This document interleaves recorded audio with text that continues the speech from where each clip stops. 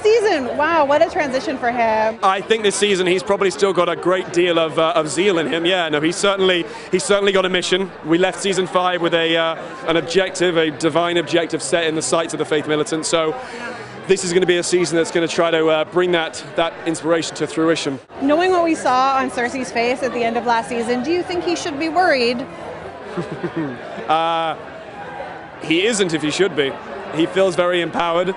He feels very in control. He's very, I think he's very, very kind of capable and focused. And so if he should be worried, I wouldn't know about it. I think he's a big boy now. He can take care of himself. And when he's got his brothers behind him, they can do anything they want. So I hope we're going to see it go in the Faith Militant's way. Do you have a lot of scenes with Jonathan Pryce this season then?